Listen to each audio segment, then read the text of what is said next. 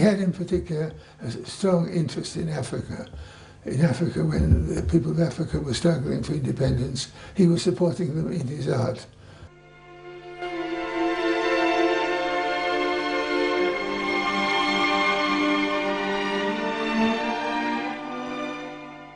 He loved his country very much.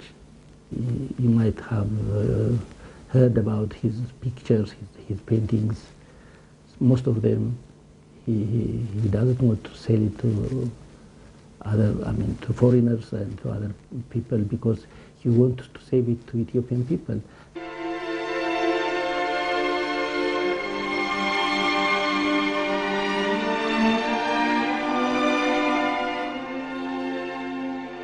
He picked up ideas and executed them.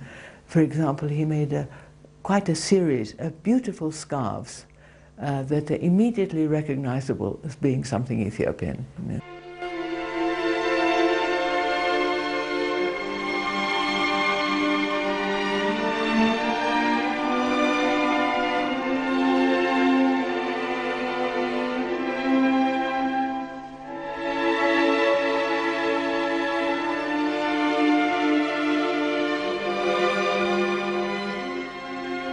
I want people to look at my art and find hope. I want people to feel good about Ethiopia, about Africa, to feel the delicate rays of the sun. The most honorable Mater artist, world laureate, Afwerk Tekle, was once quoted as saying, speaking about his lifelong dedication to the fine arts, Mater Afwerk Tekle instilled the importance of using art to inspire people, to uplift nations, and to create an optimistic view of life.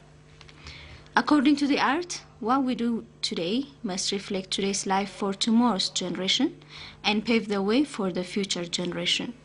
He said, art is in every fabric of life.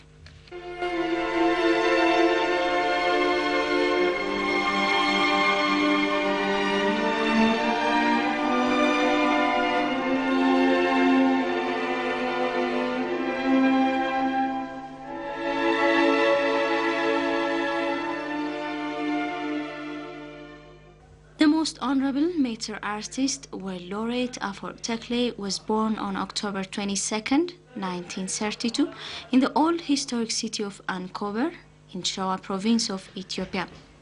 As a schoolboy, Afwerk revealed an intense artistic interest in life around him. He was ever found busy with pencil or pen, sketching and drawing. He was one of the earliest batches of African students admitted to exclusive boarding schools in England. It started in 1947 when he got a scholarship to study in England. Afwerk was sent to London to be a mining engineer, but he wasn't interested in mining engineering, and clearly he was interested in art, and it was clear from the beginning that he had artistic talent.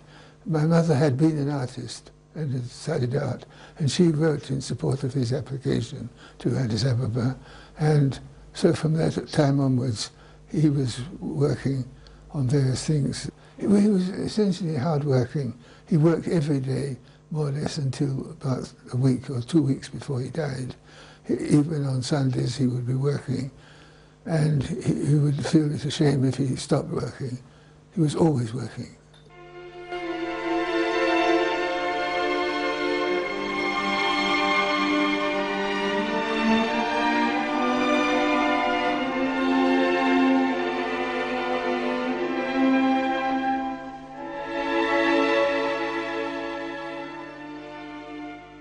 We have painters recognized by Ethiopians as well as by foreigners. Of course, Skindel Bogasia, Gabriel Christos Desta, even now Zaruni Temgeta. We have a lot who are recognized by outside and inside Ethiopia. But the Afwerk is unique because first he has his own line. He is very unique. He's realistic, and his painting is basically, as I have said, is indigenous, Afwerk is a man of tradition plus civilization or modernization, you know. This is what makes him very popular and known by all over the world. And Afwerk also, he's a very educated person in every aspect, not only in painting only. His versatility, his ability to create something out of a completely new medium. So in addition to continuing to be primarily a painter, also doing the mosaics and the other things that he mentioned, he picked up ideas and executed them. For example, he made quite a series of beautiful scarves that are immediately recognizable as being something Ethiopian. You know? And then he did a lot of posters. He did playing cards. Anything that he touched, he produced something interesting.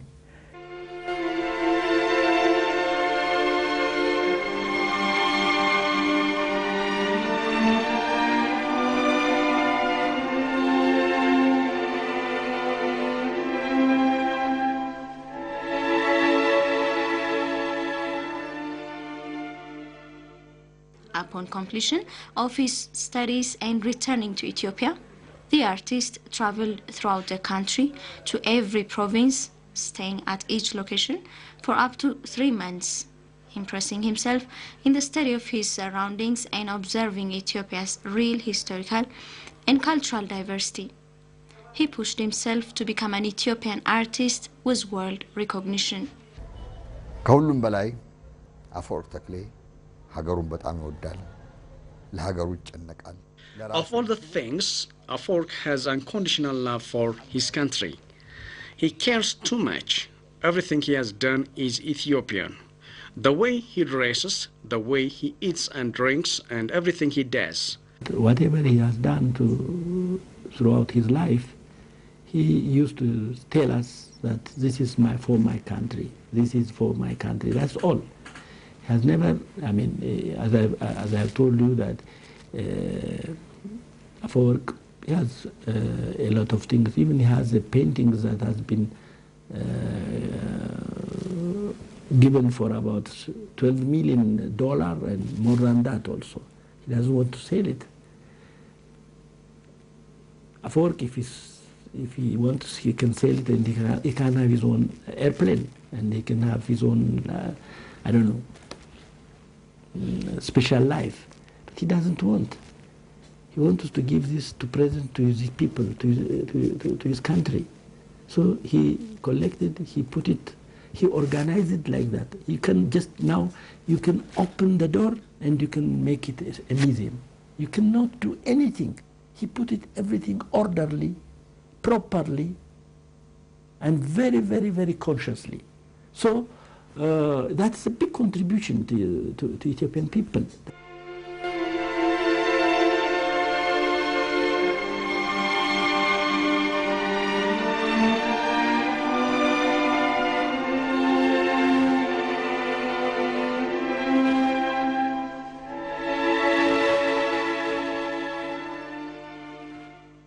I think he's extremely versatile, and also his creativity took many forms, so that he would be interested, for example, in fishes, and out of this interest in fish in the sea, he would create the most beautiful paintings that really gave you the feeling of animals in the water under the sea. His paintings, especially the one we find at the main gate of the UNECA, are one of the famous pieces which are pride for not only Ethiopians, but also the whole Africa. Recently, he started another painting which portrays the bright future of Africa. Unfortunately, he died before he finished it. He is a man of realist. If the paintings are realist, you should not, I mean, you need not to have an interpretation. Well, some, of course, For example, Mother Ethiopia, if you see Mother Ethiopia, there was a very disappointing approach during the dark time, you know. The Mother Ethiopia, if you see the mother herself, is very beautiful, a woman from somewhere from the big family, you know. Her son also is very, you know, very fat boy. He's grown up in her shoulder, and he's very, really beautiful boy. But during that time, there was a hunger in Ethiopia during Haile Selassie's time, you know, during the dark time. So they say that, people say that, what kind of mother is she? You know, Ethiopia is, she lives in a hunger time. She has no anything to eat. She can't be a mother like that. She should be very thin. You cannot say this is Ethiopia, and the boy also is very fat. You can't call him a man of, a boy of Ethiopian mother, and so forth. There was a critic like that, you know. So Afwerki said, yes, that is your mother, not my mother. I wish my mother she is my mother that I wish for the future. She should be like that. You know, if you see that picture, he wake up. He's not, no, he's sleeping, but he's very grown up. You should not be, he has to go around. He's just sleeping on her shoulder like this, you know. So he said that, this is stupid, you see. The mother is seeing him like this, and the child is sleeping. The message of the painter is, or the artist is, she's blaming him. You are sleeping. You are already grown up. Why don't you go out and work and feed your people, yourself? That's why she's blaming to him, to this young man who is sleeping. So sometimes you can translate his painting deeply, but generally anybody can see it, can understand it very easily. This is Afwerki's character.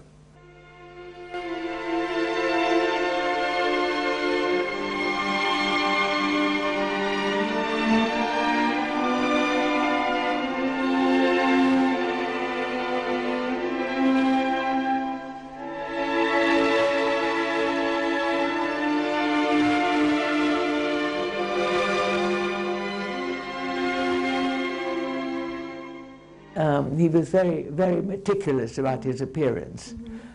So he painted himself in a gala costume with high-quality Ethiopian clothes, but he also designed other national dresses. When he began to collect his prize for art, he was the first person to get the Haile Selassie Prize for Ethiopian art. And everybody had to be in European gala dress, I don't know, black tails or something very formal. And he turned up with an Ethiopian dress. And I mean, this absolutely scandalized everybody because he was not keeping to what he was told to do. But he came in his own design dress, and actually, he never got into trouble for it, surprisingly. He got away with it. But he was quite bold, and he thought Ethiopians should have proper Ethiopian dress, and they should be properly designed, and he did it. He also was interested in European or Western dress, and from somewhere he heard and designed himself a coat and trousers, you know, without buttons and buttonholes, but held together with magnets. So you know, he was very original in his clothing, and he was forever looking for ways of being different. Not looking for them, he just was different.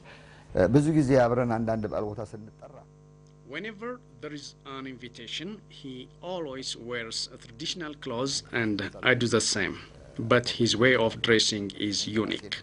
He gives it his own style, and each style has its own meaning for him.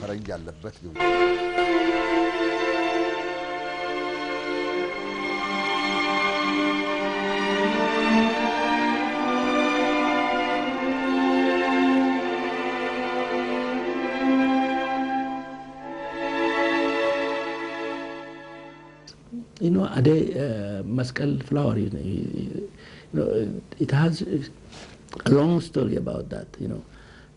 He did it first, you know, he wants to paint it on the bars, the mescal flower. And then he just changed his mind. You know why? During that time, during his time, I mean, in the palace, the princesses, and they used to dress European costume, you know. They have never been used to Ethiopian costume. So, Ethiopian dress, I mean. So what he wants to show is, he put, I mean, he, instead of drawing mescal flower on the bus, he wants to dress her a very beautiful girl, you know, mescal. You know the painting of mescal. Yeah. She's very beautiful. She dressed Ethiopian dress, but in a modern way. So he wants us to show that you can use Ethiopian dress by making modern and use it for the palace, for party, for wedding, and for everything. And from that on, I think that is what the starting point that the Ethiopian dress become now very popular. He loves Ethiopia. He loves Ethiopian culture also. Not only Ethiopian culture, he loves the indigenous Ethiopian culture, you know. This is what Afro is. Mescal, he started from the indigenous Ethiopian costume, and then he bring up, and he just make a little bit development on that the indigenous culture, you know. This should be very fundamental for Ethiopian artists, for Ethiopian writers also, to start from the indigenous and then to make it better.